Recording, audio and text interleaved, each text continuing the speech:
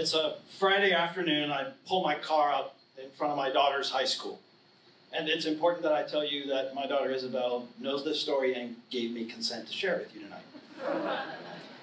She gets in the front seat, throws her backpack in back, crosses her arms, stares straight ahead and says, I have a medical subject I need to discuss with you, so we can do that now or we can do it later.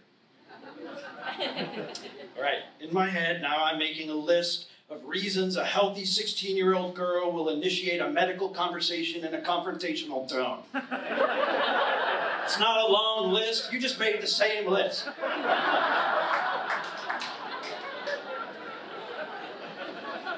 There are lots of ways for her to start this conversation, right? She could say, Dad, I need to talk to you about something. No, we can do that now or we can do it later. I sort of resent that she's making it into a test. Right? So if I pick now, obviously now is the right answer, then it communicates to her that what she has to say is important to me. And what she has to say is important to me, but she is being a little bully and I don't want to let her win.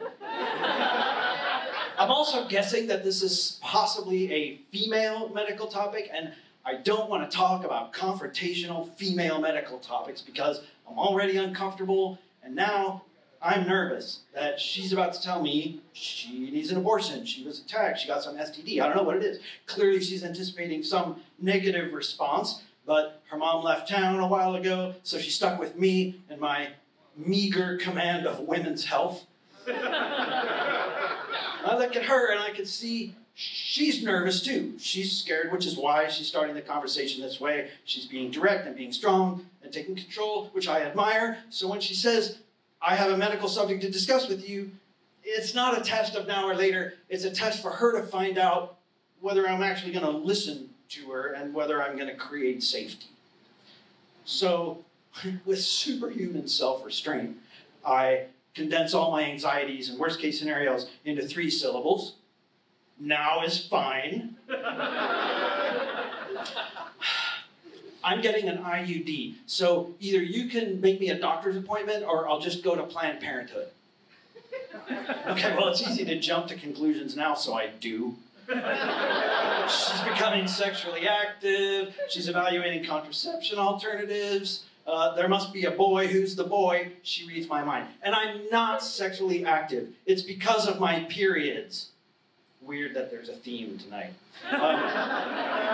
Also, I didn't see that coming, right? No one preps single dads for how to have this conversation. We're not exactly taught how to talk to our daughters about female physiology, so we don't. We avoid the subject.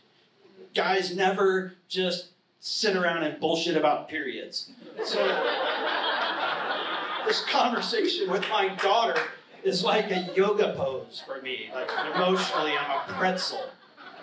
She tells me the cramps are severe, they're excruciating. She watches the calendar in fear of the first day. And she had to curl up on the floor at school lunch, which was embarrassing. And lots of messy and uncomfortable details. I do the math and I figure out she's gone through this like 50 times already in our home where I live. And I didn't know not even once because it's never discussed.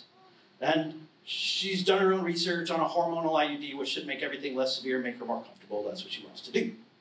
I listen to every word.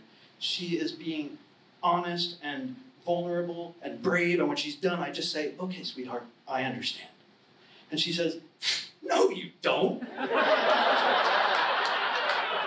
You don't understand until you start bleeding out of your genitals. That's what she said. I say, of course, we can make a doctor's appointment. The procedure goes fine, everything's fine. Until about a week later, she calls me from school crying on the phone. She's sobbing. Dad, I think something's wrong with my IUD. Can you please come get me? It hurts so bad. So now I'm racing to the school. I'm calling the doctor's office while I drive. I get there. A teacher has to help her into the car. She's bent over. She's crying. We get to the clinic. I help her across the parking lot. Halfway through the lobby, she can't make it. She doubles over, she's shaking and crying and pulling my arm, and I'm just standing here. I don't know what's wrong with her. I don't know how to help her. It's like an hour, and she relaxes for a minute. Maybe the pain is passing. And she looks up at me and she says, I feel like I'm getting fingered by Freddy Krueger.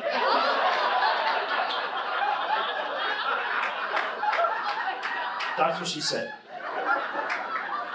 The nurse comes out and takes her back. She comes out and says, it's not the IUD, it's an ovarian cyst. I don't know what that is. Right, I don't know what that is exactly. I know what ovaries are. I'm like, does she need surgery? They just give her some drugs and send us home. And Isabel falls asleep with her head against the window of the car, and I look over at her and I get it. That when she shares these things, when she includes me like this, it's not a test. It feels like a test to me, but to her, it's not a test, it's an invitation.